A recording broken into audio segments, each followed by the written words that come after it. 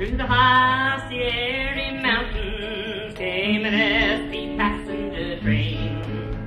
The hobos tried to ride her, but bound was all in vain. The conductor took her tickets and he counted every soul. The engineer looked straight ahead and the fireman shoveled coal, not too surprisingly.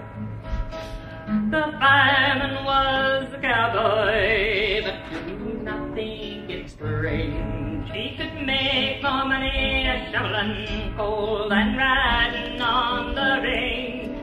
And though he was a fireman, and though he had to sweat, he still remained a Western guy, and he kept his Lariat. Remember the Lariat?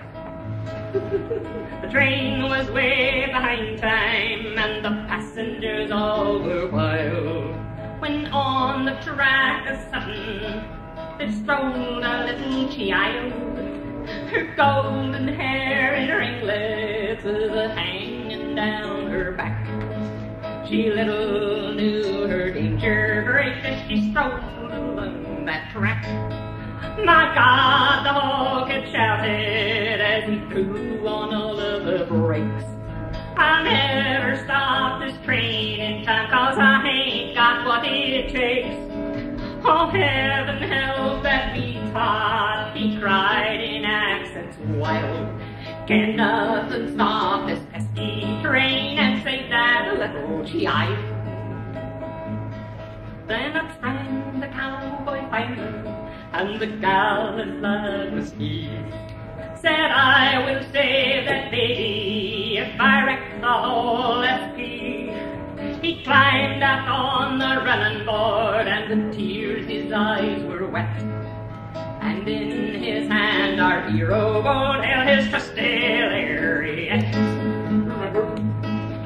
He quickly dropped the fast blue brown pole beside the track. He tied the other end of it around the big smokestack. He jerked that train right off the rails, and he caused an awful wreck. And our hero lay there in the ditch with the engine on his neck.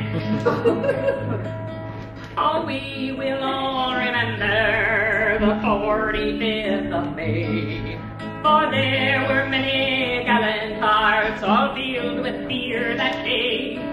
They buried that poor fireman where the prairie winds blow wild.